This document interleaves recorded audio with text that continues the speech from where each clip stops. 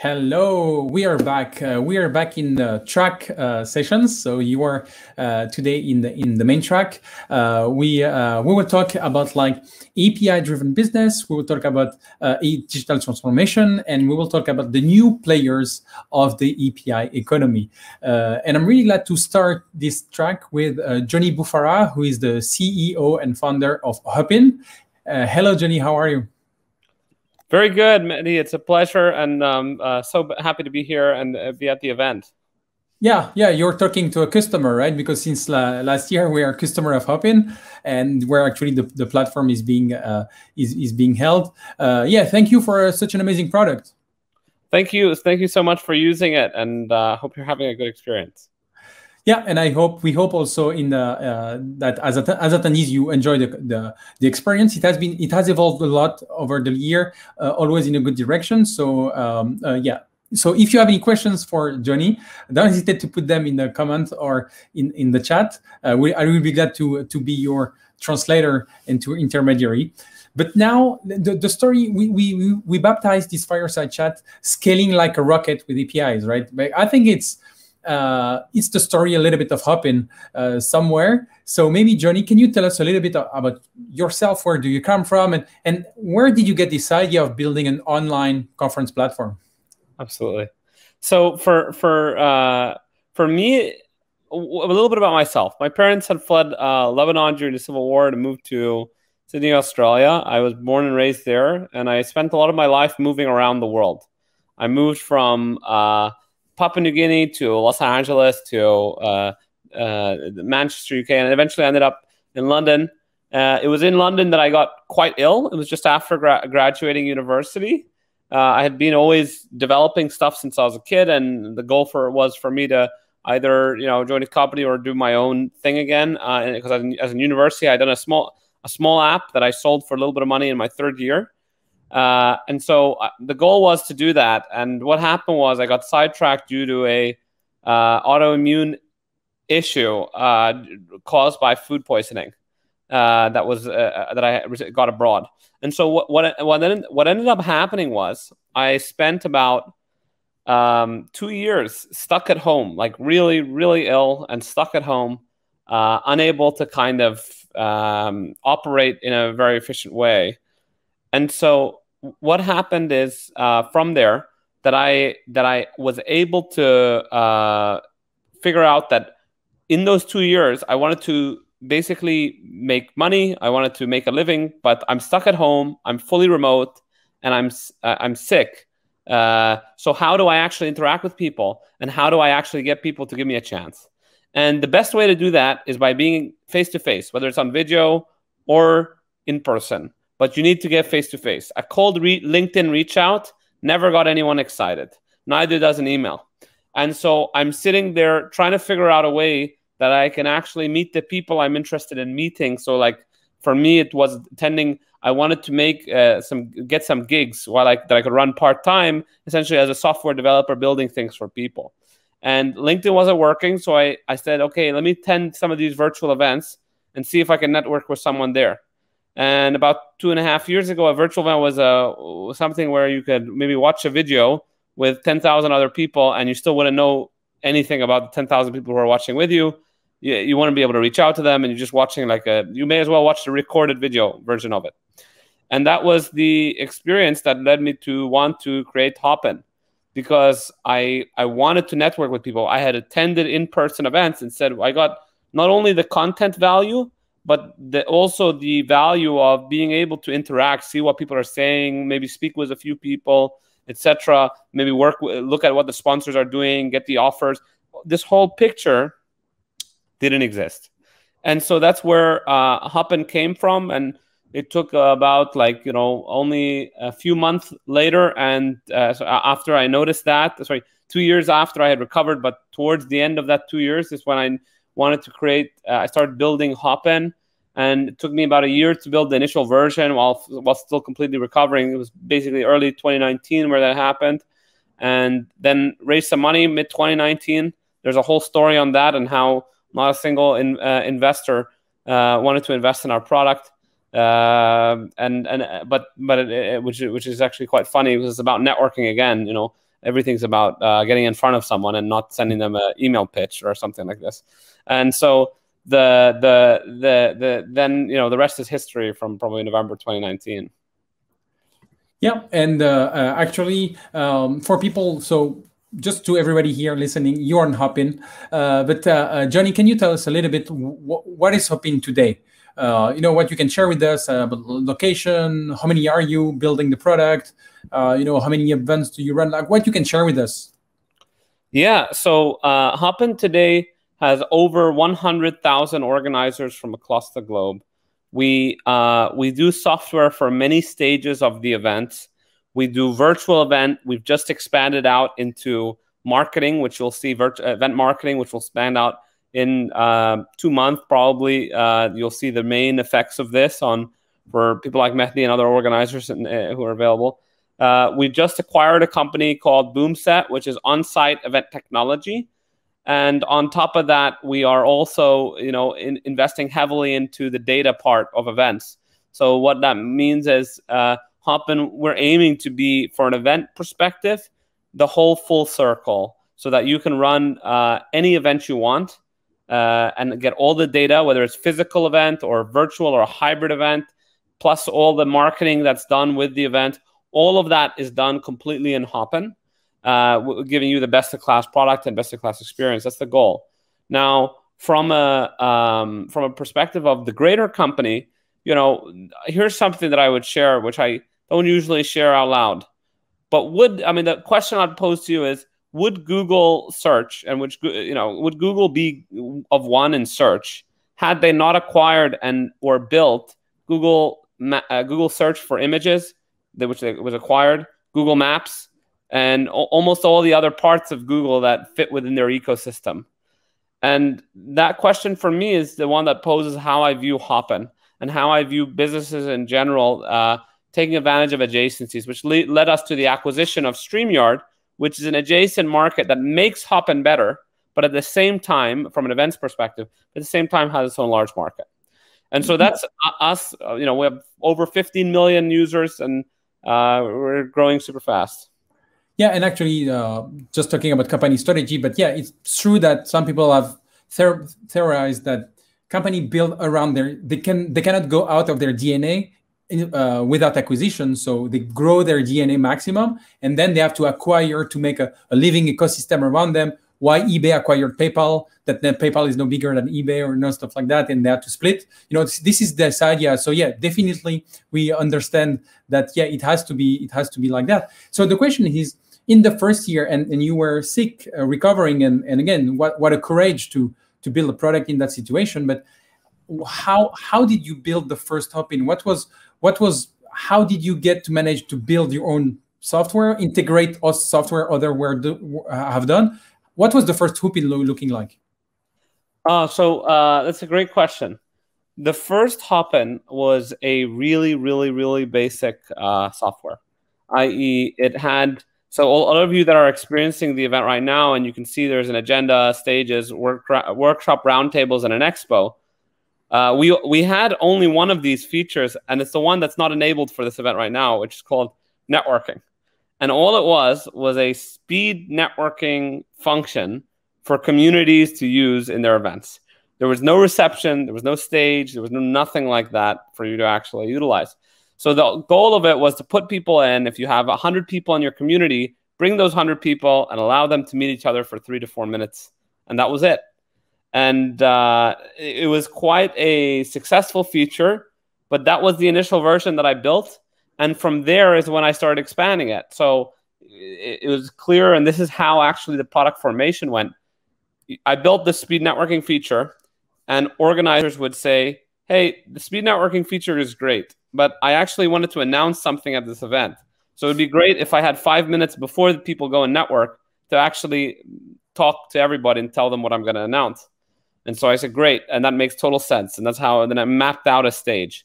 And it was similar around sponsors and sessions.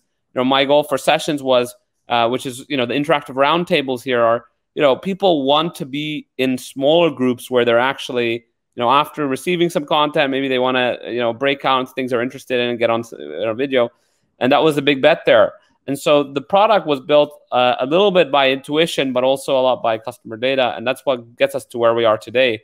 Now, much more recently, it still even looks like that. I think people, you hire the most talented people to, a good Steve Jobs quote on this is, you hire the smartest people not to tell them what to do, but for them to tell you what to do. And that's really how we view hiring people that are in product, because a lot of the time they'll tell us what to do. Yes, and actually, so we've been signing up for Hopin like in February last year. COVID hits the world. Can you tell us a little bit the story about what happened? Not about the COVID, but what happened when you were an online conference tool?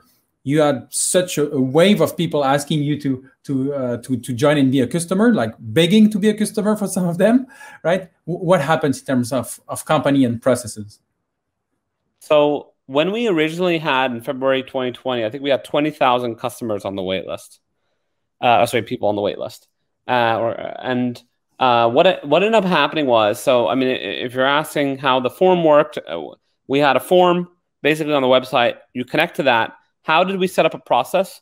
This was in February. In March, we decided to kind of open up because of what happened with COVID. We said we can't be in beta or waitlist. It's unfair. Let's just like open it up completely. And at the same time, we'll miss an opportunity, both from a business use case and from a moral use case. It doesn't make sense. So the February 2020, what the process was, you fill a form on the website. We take your company name. We ask you how big is the event. It goes through an API hook to Clearbit. Clearbit goes and like cleans up all the data for you and tells you much more information about that person. Then we have a little bit of our little matching system in the background that's saying, okay, this company runs X amount of events a year type thing. Okay, let's move them to high priority, for example. And this company is looking to run a one-off event once every, maybe once a year, maybe just once. Not as interesting for us for right now. And so that was really how the process worked. And immediately when they linked up to that, they would get like, it was demos from me at the time. It was either me or someone else in the company that did a demo, and we'd roll them into the beta. Now, when we got to a much larger, and in March, we just allowed everybody in, and that was really, really dangerous because the system wasn't ready for it, and we knew that. But thankfully, we only had one problem in all of our events, and it ended up being, it was 15 minutes, and it was the longest 15 minutes of my life. But it didn't, fortunately, it didn't kill us. Yeah, so far we never had experienced anything as customers, so we're happy. But so yeah, when you have that scale, you cannot build the software yourself. As you said, now you can acquire companies. Okay, that makes total sense because it's faster. They've done it. But when it's early, when it's really the hockey stick, right? How do you decide what software do you build yourself? To use software you integrate from others? Like what happens in your CEO mind? Well, that's a great question. So the build versus buy question. There's actually a third part to the build versus buy. It's build or buy or integrate or partner. Partner. And so for us, the big question around integration is, does this we want the majority of things we have in Hopin to be an integration. So in a Hopin event now, you can integrate with Slido, you can integrate with lots of different Kahoot or any of these technologies. And so we view it similar in a way that a lot of companies like Shopify will view it. Is this something that majority of our is this feature or is this product something that the majority of our customers will want to be part of the core experience? And if the answer is yes, then it's more likely that we will build or buy rather than partner. And then when it comes to build or buy, the questions are this, for a buy perspective, being open about it.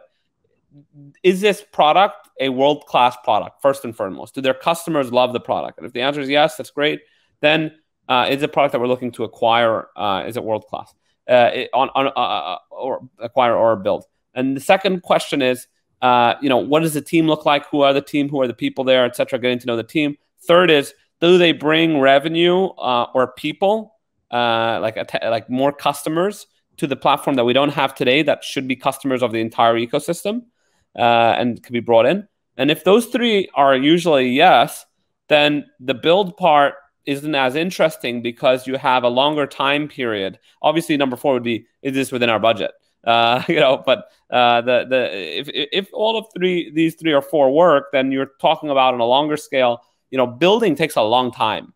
People underestimate, especially like to get people on a team gel to like go through the product. It could take a year to build something. It takes also a long time to integrate something, but at least you're starting from a head start. You're at least buying yourself half a year to a year. And for anyone who knows me, I really care about time. Each individual hour of the day compounds. If you save 2 hours every single day to do some extra work, then you've essentially in a week you've bought a day. If you understand what I mean. So it's really important to me. So let's say you decide to buy or to if it's an API, we often say consume. And funny enough, we don't say anymore integrating APIs. That's really the technical version. I love people who say we consume API from others, like to show it's a product, right? This is, you consume a product, you integrate the technology, right? So let's say, just imagine you have some whatever video streaming technology that comes, and let's say, oh, we're great and whatever. What do you look at? What's really important for you as a company that scale? Oh. Hi, Johnny, you're on mute. Sorry, I was going to ask. Do you mind repeating that question? No, I said, okay. You're just imagine you need a piece of infrastructure that is important. Let's say, for example, video streaming, and you have to, and you want to consume API from others to do that, right? Just at first on the first version of the product, but you reach these 20,000 people who wants to come, right? So what will you really care about in the discussion with these, let's say, API providers? Like, what will the question that you will ask them? So, I mean, the big question for me about API providers is around partnership, because that's what it truly comes down to. It's relationships in the end. Sometimes things don't go well. Sometimes a platform, and I'm sure you have experienced this, sometimes customer support makes the difference. Customer support is a feature for someone who's buying software. Like, if this company is really warm, if I feel like if we call them in a panic because something's happening, will they actually say, hey, you know what? You need to send an email request to this 24-hour hotline, or some sort of complicated system. Even if we're a long-time customer, and even if we're paying enterprise support, there's still like you feel like you're working with a company that doesn't really care about you, but cares more about their SLAs. Then yeah, we're gonna have a hard time. We're gonna treat that as a pro or con for choosing them. One of the most important things for us about API providers, it really comes down. I hope I'm answering your question. It really comes down to the number one, are they scalable? Does the API fit? Does the product fit? All the stuff our needs. Are they flexible in terms of, like, are they ambitious? Are they building more and more to keep us at the most innovative level? And then on top of that, I want to mention, like, one of the key differentiators that people forget about is that customer support section. It is really, really important to get a premium level of customer support. So it seems you care about the humans behind the interface, right? You care about, the processes, the teams, and the motto of Apidays is connecting the humans behind interfaces. So I can only agree with you on that. So in let's say in the product development today, so you also have the acquire strategy, right? And so the integration of a company being acquired, is it better when there are APIs? Oh, that's such a great question. Are you saying it's easier to acquire a company that's an API than more than a full app, let's say, or something functioning on some other? Yeah, and even internally, the technical stuff, like being sure, at least you can access to their stuff by an API, right? So I've never acquired an API company, but I've spoken with a lot of CEOs on it, so I can share that. I can share what I think and also from what I've heard and the data I gathered. I think it's significantly easier to acquire and integrate an API-based company than it is, especially if you're already using them, rather than a web, like a totally separate product, because they have their own systems. They might be on a different use case, et cetera, et cetera. But typically the systems that you're buying as APIs are already built in microservices. They're developer-oriented companies. They want to be very like cutting edge. They're ready to move over. They're less sales-driven, and the product and engineering teams are hyped to make some adjustments to whatever code they've written to make it fit within the company stack. And at the same time, you get a lot more innovation from the thing that you're investing in. So for me, absolutely, significantly, I think that makes a huge difference. The reason we today would only acquire for product innovation rather than gross margins, which a lot of companies acquire for gross margin standpoints on utilizing these APIs. But for us, it would be specifically around product innovation if we felt it made a huge difference to the product. So we had questions earlier to CEO of Twilio and CTO of Algolia, right, about the investor point of view about API. So of course you cannot share everything that has been said, but did the API terms was mentioned at least, and where? About maybe it was about what would you integrate or will you consume one day? At least the level of discussion with investors did involve, let's say, some API strategy at some point. We've never had a conversation specifically around, we have around, okay, so video is an API endpoint that we consume. We've had many providers, and we decided to go and build it in-house. And that was brought on from one of the early investors who said, hey, you should, we were already going to do it, but we were looking at a product innovation standpoint. Nobody's told us to do it for gross margins. They said maybe in a few years we thought about it like that. But from an innovation perspective, a few of them said you should own this because it's very important, et cetera, et cetera. And it was brought up in a conversation, and we agreed that from a product innovation standpoint, a lot of time, our whole company is powered by video, so we should have the best video, if that makes sense.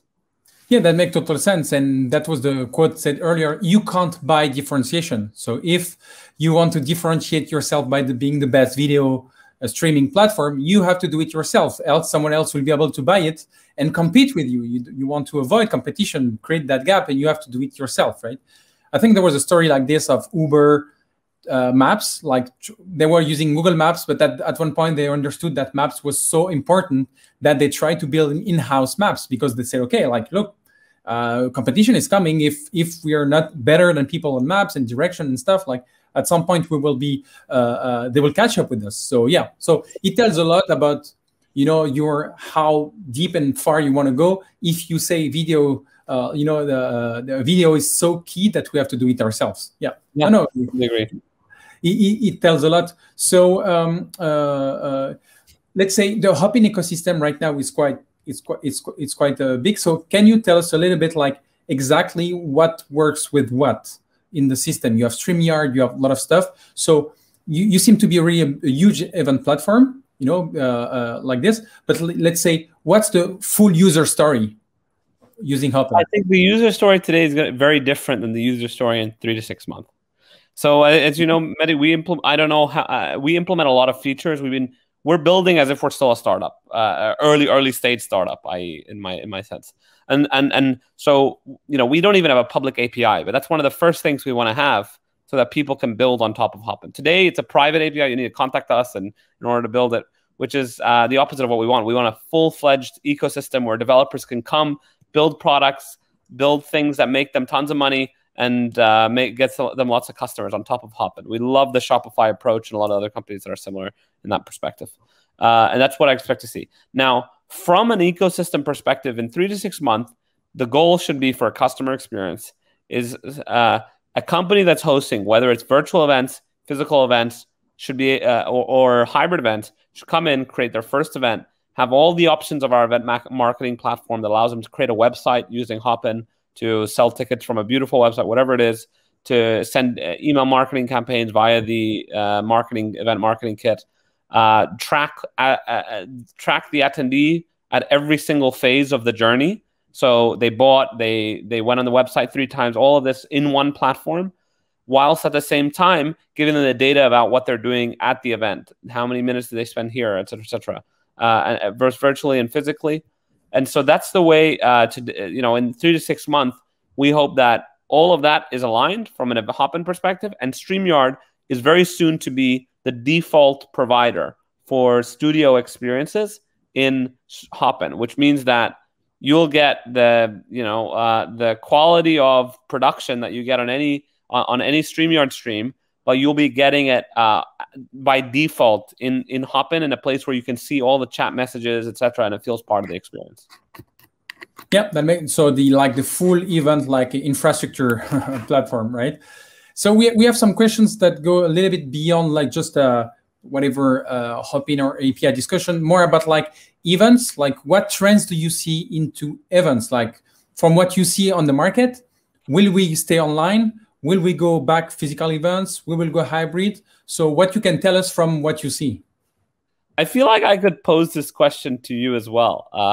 But I would share from what we're seeing and hearing is that the majority, I think there's two functions of the market, but the majority of the market, so when it comes to virtual and when it comes to hybrid and physical, the majority of events are going to be, the majority of events that companies host are going to be either virtual or physical.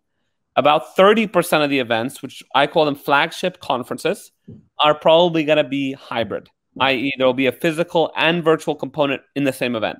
Whereas the majority of the smaller events companies host or organizations host, maybe their workshops, maybe their smaller events throughout the year, they're going to be separated in terms of virtual and physical.